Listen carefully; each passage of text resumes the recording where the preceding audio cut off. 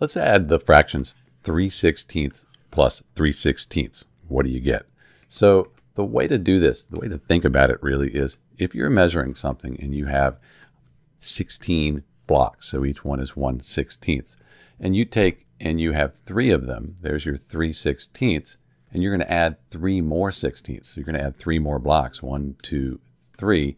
You're going to get 6 blocks out of 16. So the answer is we take 3 plus 3, that gives us 6, and then we keep the 16 the same. So 3/16 plus 3/16 is 6/16.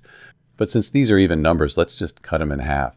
6 divided by 2 is 3. 16 divided by 2 is 8. So we end up with 3/8. So 3/16 plus 3/16 is 3/8.